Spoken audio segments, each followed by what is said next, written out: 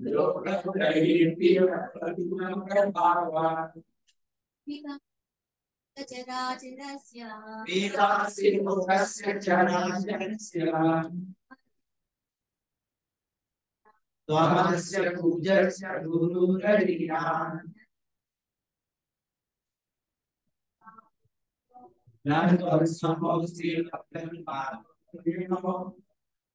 loka-traye apratima-prabhāva loka-traye.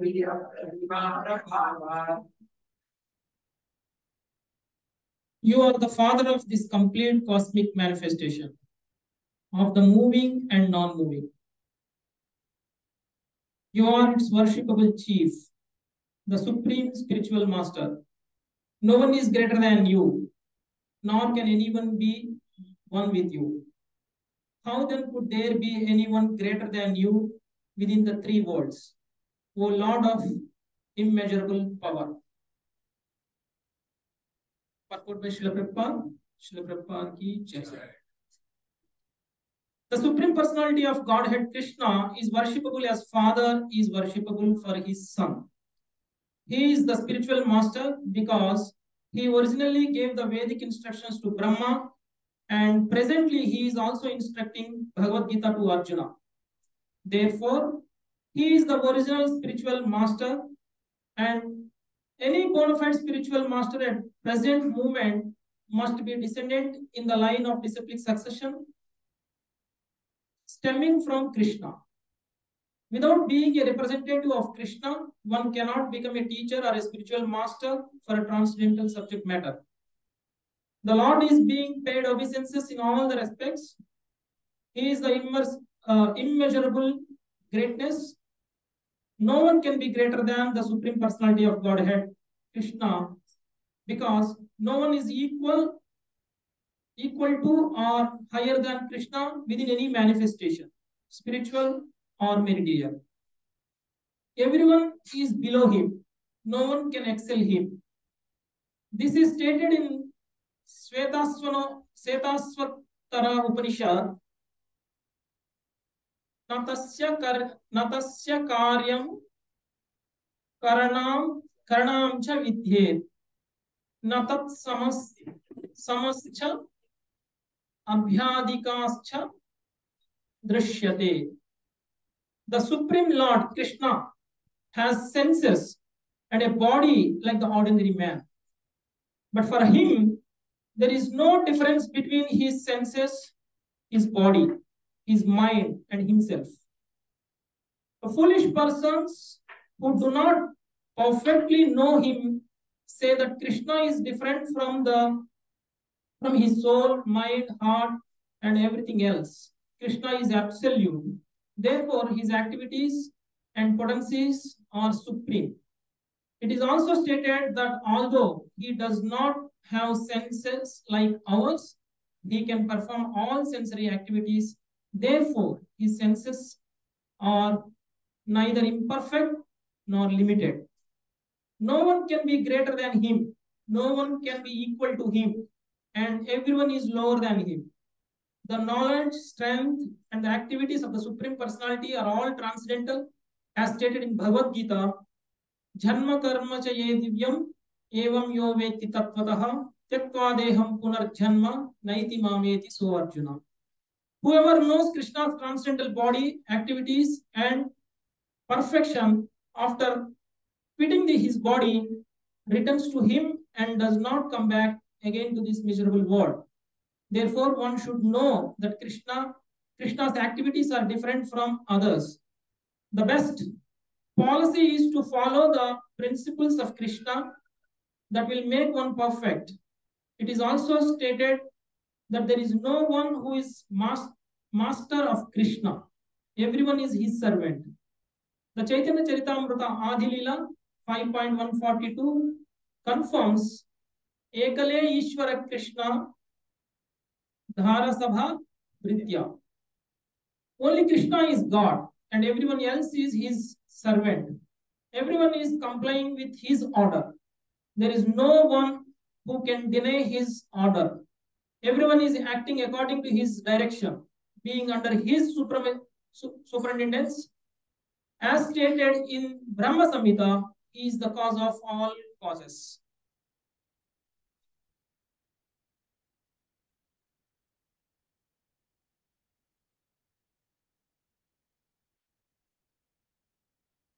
Om Ajnanatimirandhasya Jnananjanashalakaya Chakshurunmilitam Yena Tasmai Shri Gurave Namaha. Shri Chaitanya Manobhishtam Sthapitam Yena Bhutale Swayam Rupa Tadanatyam Dadati Swapadantikam. Deham Sri Guru Sri Yutaparakamam Sri Guru Vaishnavansya Sri Rupam Sakrajatam Sahagana Karunadamritam Tam Sajivam Sadvaitam Savadhutam Parajanasahitam Krishna Chaitanya Devam Sri Radha Krishna Padam Sahagana Lalitam Sri Vishakāntitāsya. He Krishna Karuna Sindhu Dīlavantu Prajapati Gopesha Gopika Kanta Radha Kanta Namastude Taptakanchana Gaurange Radhe Vrindāvaneshwari Rishabhanu Sute Devi Pranamami Hari Priya Vancha Kalpatarubhyasya Kripasinudhya Evacha Patitanam Pavanebhyo Vaishnavebhyo Namo Namah. Vishnupadaya Krishna Preshtaya Bhutale Srimate Bhaktivedanta Swamini Namini Namaste Saraswate Devi Gauravani Prachakani Nirvisesha Shuddhavadi Paschatya Deshata Jai Sri Krishna Chaitanya Prabhu Nityananda Shri Advaita Gadadhara Srivasadi Gaur Bhakta Hare Krishna Krishna Krishna Hare Hare Hare Rama Rama. Thank you very much. So today we are going to see the details mentioned in Bhagavad Gita chapter 11,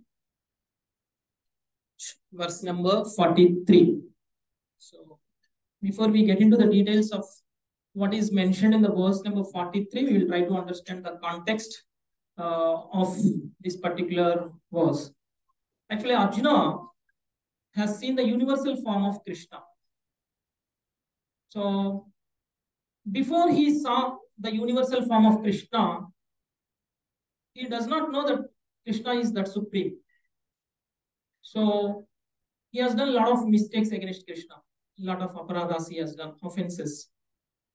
Okay, in the previous shlokas, if you see, he mentioned that with unknowingly, or maybe by love, or maybe by ignorance, I have called you by name. Hey Krishna, hey Govinda, hey Yadava. He thought Krishna is just a normal, ordinary person like him. Or at least if you compare with Arjuna, Arjuna is a king and he has defeated so many other kings across the world. But whereas Krishna is one small Yadava. So he must have thought that, Krishna is much lesser than me. So, and moreover, Krishna is also brother-in-law. So, and also both are at same age group. So he has called him with his name, as and when he has to call him, he has called him just like how he called other friends. So now he realized, because he has forgotten the supremacy of Krishna, now he realized that Krishna is not an ordinary person like me.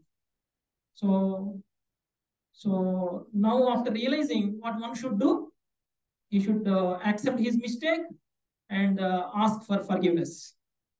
So when Arjuna has seen Krishna's universal form, initially he was wondering, like, how come Krishna is so much? Krishna is there everywhere. I can see him, his body parts everywhere in the world. So then he, with his surprise, he asked Krishna, who are you? So although he knows who is Krishna and who has actually been working as a servant for Arjuna, so he himself asked, as if, we also ask some mystic powers if we see in our friends also, like, are you really so and so? So I could see something different in you. So in the same way, Arjuna also asked, who are you? Then Krishna changed his universal form into the Kala Rupa. So then when he saw the Kala Rupa, then he could see that everybody is going into him. That means Krishna is trying to give Arjuna a message that everything will be destroyed in time. And the current situation of Arjuna is also so that, he is lamenting for some reasons that he mentioned in the first chapter. So he says that I'm going to kill these many people, and I'm going to become responsible for so many sins, and I'm going to become, not enjoying anymore after losing all my friends, family members, well-wishers, everyone. So even if I win in this battle, whom should I show my victory? Because there is no one left to show and celebrate my victory. So Krishna is trying to answer. So in his answer, is showing that you are not the one who is going to kill, and you are not the one. Don't think that you are the one who is actually doing all these things. Whether you kill or you don't kill, in time everything will be destroyed. So this is what he is trying to show. So Arjuna has forgotten the Krishna's supremacy, and we are also in the same situation. We also don't know who is Krishna, and we also don't realize the supremacy of Krishna, right? But our forgetfulness and Arjuna's forgetfulness is not same. Why? Because we are under the influence of Maya. But Arjuna is not under the influence of Maya, he is under the influence of Yoga Maya. So there is a lot of difference. That is the reason Krishna is very close to Arjuna. So although he is very close to Arjuna, he cannot execute the duties that he has to execute when he is associating with Krishna, if he remembers that Krishna is supreme. Okay. Otherwise, he will not let Krishna to serve Arjuna if he knows that Krishna is supreme and I have to serve him. So for that reason, Yogamaya influence is required when Krishna comes into the material world. So the devotees also come along with Krishna. And if the devotees knows that Krishna is the supreme personality, then the devotees cannot perform the activities that Krishna wants. And as part of these pastimes, whatever he wants his devotees to be part of, and he cannot execute that. His plan will get disturbed. So he keeps everybody in Yogamaya, so that everybody forgets Krishna as supreme personality. Even Yashoda also forgot Krishna as a supreme personality, and she thought him as a normal, ordinary kid. So she tried to chastise him, she tried to beat him, she tried to tie him. She did everything that a mother does with his son, okay, her son. So this is what he has done. So now Arjuna has realized that Krishna is a supreme personality of Godhead. So the theme that we are actually looking into currently in Bhagavad Gita, chapter 11, is that after he realized, he started saying sorry. He started asking for forgiveness. So far he asked for forgiveness. In this particular verse, he is telling the reasons why Krishna should forgive Arjuna. That means he is justifying that, please forgive me because you are so and so, you are so and so, you are so and so. So we'll try to understand different aspects of this particular verse, what the intention of Krishna is, for Arjuna is, before he asks for forgiveness. In the first line, if you see in the verse, he is telling, pitāsi lokasya carācarasya. This is some message that we need to draw from this particular verse, particularly first line. He is telling, you are the father of this complete cosmic manifestation of the moving and non-moving.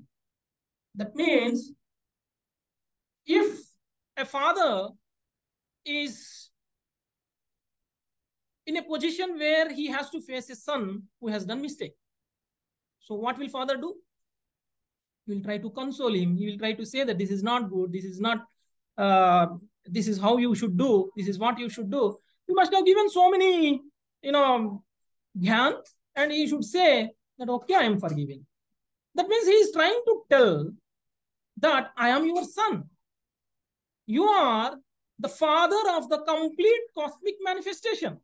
That means I am also part of the cosmic manifestation. That means I am son to you, so you should forgive me.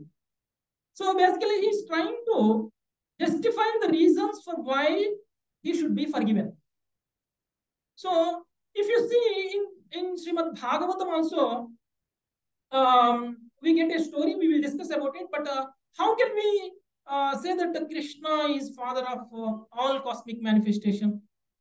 So there is a verse in Bhagavad Gita, chapter 14. In that verse, Krishna says, Aham bija prada pita. And that means I am the seed giving father of this complete cosmic manifestation. That means the problem is that we don't understand this. Why? Because we all think that the nature is the source of everything. Even the modern science is saying that the nature is a source of everything. So we all believe in something that we can see. We all believe something that is proven. So we all get body from nature. So we all think Prakriti is the mother and Prakriti is the source of everything. Just like how a son does not know about his father, science also does not know about the source of the complete manifestation. They only know what can be proven in their, possible ways. But Krishna is declaring here in chapter number 14, later verses we will get it, that he is the seed-giving father. That means just by his will, just by glancing into the material nature, he impregnates material nature. So just like how a mother cannot have a baby without father, without Krishna also, we all are not there. So that means we all are part and parcel of Krishna. We all are amshas of Krishna. So we all we all got into this material world because of Krishna, because Krishna is willing to manifest, to create this material world. So it is proven from Bhagavad Gita that Krishna is father for the complete manifestation. Now, being father should actually forgive all his sons. So why should a father forgive his sons? Why? Because we will take a small story from Srimad Bhagavatam. Srimad Bhagavatam says that, 9th canto, 8th chapter, we get a story. In that, there is a king. His name was Sagara king. And he has 2 wives. And his second wife has 1 son. His name was Asamanjasa. Okay. So this Sagara king was a great king. He used to, defeat any king across the world. So sometime there was a situation where Sagara king had to go out of the kingdom and to fight with other, battles. So that time king was not there in the kingdom. So that time this Asamanjasa had got a chance to do anything that he wanted. So one day he went to play with his friends to Sarayu River, near Sarayu River bank. So what he has done, this Asamanjasa has pushed all his friends while playing into river. So all the children died. Only Asamanjasa is left. So that was the situation, and nobody can punish him because he is the son of king. Then king came back after he won the battle. So he came back. Then he got a news that your son Asamanjasa has killed all the people, all the children who are actually playing along with him in the river, at the bank of the river. So then king has to think of what he can do because he is a son and he has to punish him. Just like how all others do mistake, king's responsibility is not only to protect people, he also has to punish people when they commit mistakes. So now he is in a situation where what he has to do? Should I punish? Should I not punish? Then he asked his ministers, like, what should be the punishment in this situation? The minister said, you have to give him a death sentence. You have to hang him because he has killed many people. So you have to hang him. So then, after all, he is a son and he cannot hang. Then he asked, what is an alternate? So what else I can do? Due to any reason, if you cannot hang a person who is committing sins or who is supposed to be killed, then you can throw him out of the kingdom. Then he has chosen the second option and he has thrown his son out of the kingdom. So this is what he has done. So why did Sagara did not punish his son the way he has to be punished is because Asamanjasa, he is his son. So Arjuna is also claiming that I am your son. Please don't punish me so that I should deserve to be forgiven. So that this is the one argument that Arjuna is giving in front of Krishna, that I should be forgiven. So this is the first line, meaning that, Arjuna asked for forgiveness, claiming that I am your son. So you should forgive me. And the next line talks about tvam-asya pūjyaś gurur garīyān. That means you are worshipable chief, the supreme spiritual master, gurur garīyān.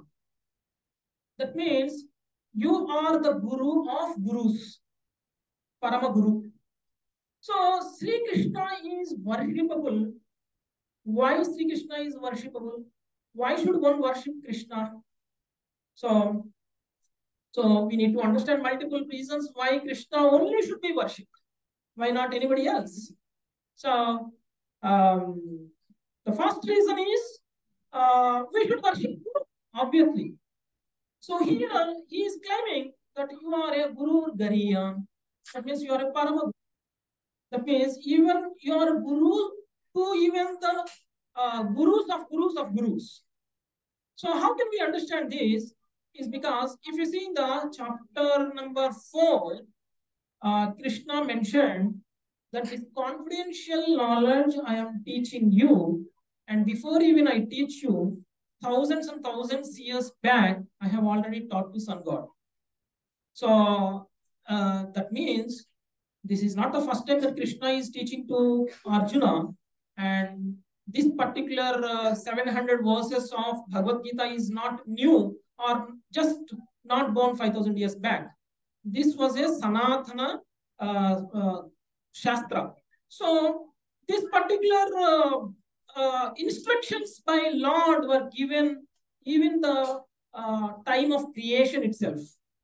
Actually, if you see in Brahma Samhita also, Brahma says that you are Adi Guru, because even Brahma, when he was created by Krishna, he does not know what he has to do. He needs instructions from Krishna. He does not even know where he came from. He does not know what he has to do. Wherever he sees, everything is blank. So he wants to understand what he has to do and how he has to do. So then Brahma did a lot of austerities. Tapasya he has done. So when he did tapasya, then he was instructed by Krishna from the heart of Brahma, saying that you are supposed to do the material, what you call gauna srishti. So you have to create people with my power. I will give you the power so that with that power you can do that. And he has spoken 4 verses of Srimad Bhagavatam. Srimad Bhagavatam was spoken. That means all these 4 verses constitute of all Vedas, all Upanishads, all Puranas. Everything comes under those 4 verses. That means, if you see, we all belong to Brahma, Madhva, Gaudhya, Sampradaya. So Brahma is our initial guru who got initiated by Krishna. That means Krishna is the source of knowledge. This particular Vaishnava Parampara or any other Vaishnava Parampara you consider, the source of knowledge is Supreme Lord, Krishna.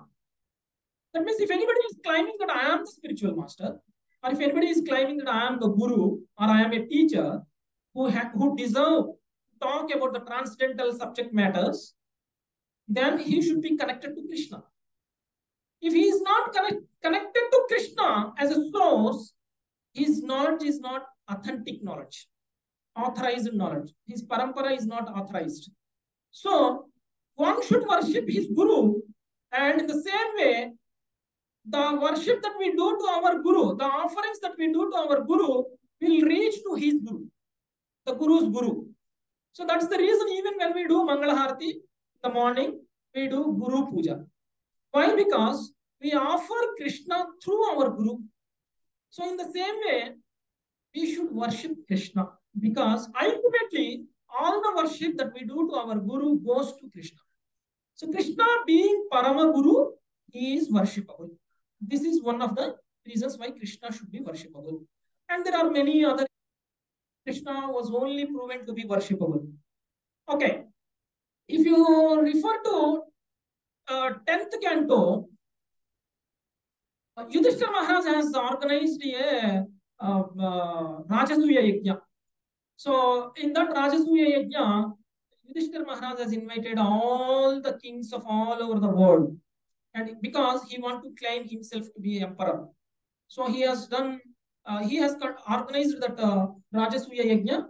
In that Rajasuya Yajna, if any king opposes that, no, you cannot perform this particular Rajasuya Yajna, then he has to fight with Yudhishthira and prove himself that he is, more powerful than Yudhishthira. So nobody has opposed Yudhishthira, to fight against him. So in that Rajasuya Yajna, the Rajasuya Yajna gets fulfilled if he does a worship to a supreme person. Agra Puja it is called. So in that Agra Puja, actually there were not only kings invited, there were devatas were also invited in that Rajasuya Yajna. Indra was also invited. Brahma also was invited. Shiva also was invited. So all demigods, Gandharvas, Siddhas, everybody came to the Yajna. Then who should be worshipped there? So then unanimously everybody decided that Krishna should be worshipped. So at that time Sahadeva has announced that we all have decided that we worship only Krishna, because if I worship or if we worship Krishna, it is as good as worshipping all the demigods. It is as good as worshipping all the prominent personalities of this particular world. It is as good as worshipping oneself. So Krishna only is worshipable.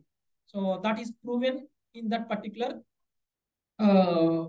incident, that in the Rajasuya Yajna, Krishna was worshipped.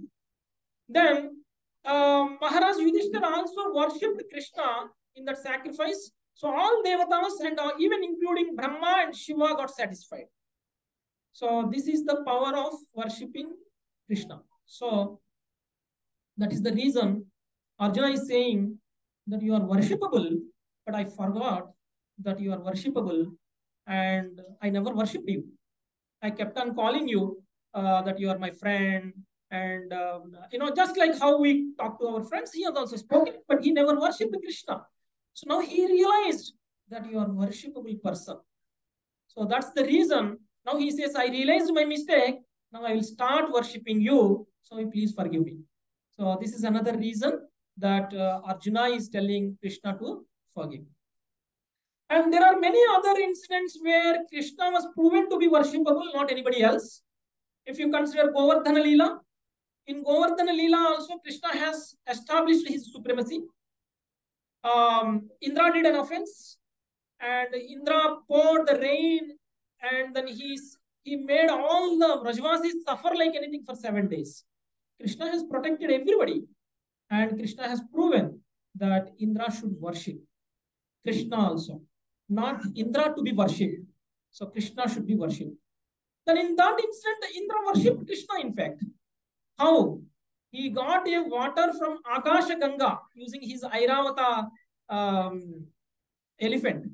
And then he has done the Abhisheka to Krishna. So this is one instant where Krishna was worshipped by even Indra. And at that time, including all other devatas, Brahma, Gandharvas, everybody has showered flowers on Krishna because of he established his supremacy. Even in fact, in Brahma Samhita also, Brahma Vimohana Leela also, Brahma worshipped Krishna. Right? So Brahma also understood the Krishna supremacy, and Krishna was worshipped by Brahma even. So that was another incident where everybody worshipped Krishna. So then, okay, you are worshipable, you are my father, I realized.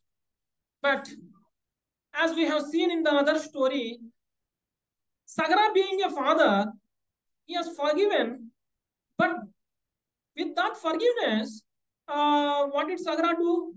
Did he not punish his son? He still punished. May not be death sentence, but he has thrown him out of the kingdom. So now I realized that you are my father. I realized you are my worshipable father. You are my guru. Then if you also forgive me, after forgiving me, don't throw me out. Don't give me up. So just like how Sagara did to his son, you also don't do the same thing to me, because I realized my mistake, whereas in that story, he has not realized mistake. So he was thrown out of the kingdom. You also don't throw me out of the kingdom. I will be obeying your orders. I will be worshipping you. So you please forgive me. That means Arjuna is submissively telling that you are the Supreme Personality and I will worship you. So this is the second lesson that we can learn from this particular verse. And the third one, the third line talks about natvasta abhyadhikaḥ kutonyo. So that means here he is talking, there is no one equal to you. There is no one equal to you.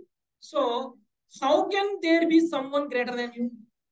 It's not possible. If no one is equal to you, there can be no one who is greater than you. So to understand this, in Mahabharata, Dhritarashtra asked Sanjaya about Krishna. He wanted to know what is Krishna.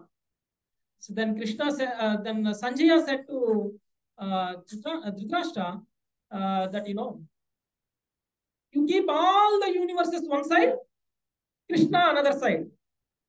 All the universes cannot harm Krishna at all. That is the power of Krishna. And all the universes, the power in all the universes put together cannot do anything to Krishna. But Krishna, with his will, he can destroy all the universes.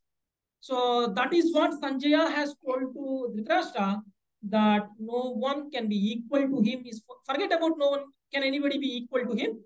No one can be greater than him. So that is what Sanjaya has told to Dhritarashtra about Krishna's supremacy. So he is the only one who is maintaining the complete cosmic manifestation. With his will only the complete cosmic manifestation came, and with his will only the complete cosmic manifestation will destroy. So put together everything, nobody can do anything to Krishna. Krishna can do anything even without even holding a weapon in his hand. Just by willing in his mind, he can destroy the complete world. So this is what Sanjaya told. So Arjuna is also telling here that there is no one equal to you. So there can nobody be greater than you. This is another lesson that we can learn from today's verse. And the fourth line talks about loka-traye apratima-prabhāva. So Lord, you have immeasurable power in the three worlds.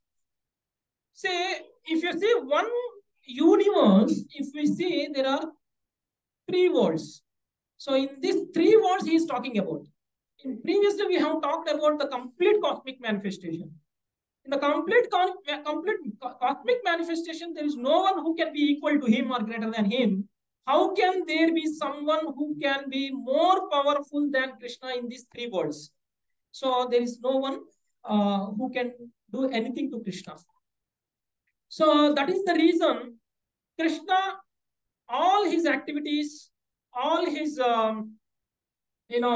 pastimes, all his even the avatars, janma, karma, everything is divya. So that is the reason in 4.9 it was mentioned that charma karma cha me divyam evam yo vekti tatvatah tyaktva deham punarjanma naiti mameti so Arjuna. So if you learn about Krishna, his birth, his activities, and there is no reason for us to come back to this measurable material world. So this is the just by knowing about Krishna, we all can be getting rid of this particular material universe. So entire universe is worshipping Krishna, including the people who are worshipable are worshipping Krishna. Like we all worship devatas and maharshis, and devatas and maharshis and go and worship Brahma, because whenever they have a problem, they go to Brahma and pray Brahma that you excuse us, you help us, you solve our problem. So this is all they do. That means devatas and maharshis also are worshipping Brahma, but Brahma is also waiting for an opportunity to serve Krishna, to worship Krishna. If Brahma gets an opportunity to worship Krishna for a second also, he will not leave that. He will use that opportunity and worship Krishna. That means even a worshipable persons also worship Krishna. So why not we? So why not Arjuna? So Arjuna is saying the special quality of Krishna here, that you are supreme and we are nothing. So this nothing should be forgiven by the Supreme. So that's the reason Arjuna is asking for forgiveness in this particular verse. So Arjuna's prayers will continue in the next verses.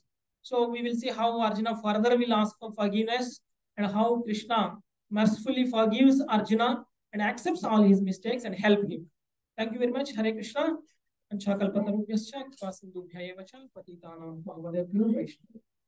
Hare Krishna. Anybody has any questions we can take for a few minutes?